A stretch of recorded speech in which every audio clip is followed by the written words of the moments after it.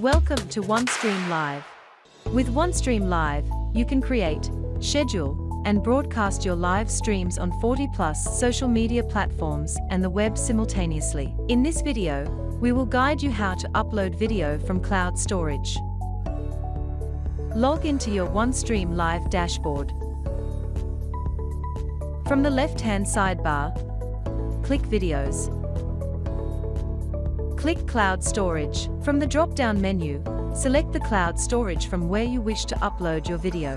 For example, let's upload a video from Dropbox. Select and upload your desired video from your Dropbox. Click Start Upload. Your video has been uploaded successfully. And that's it. OneStream Live will take care of the rest.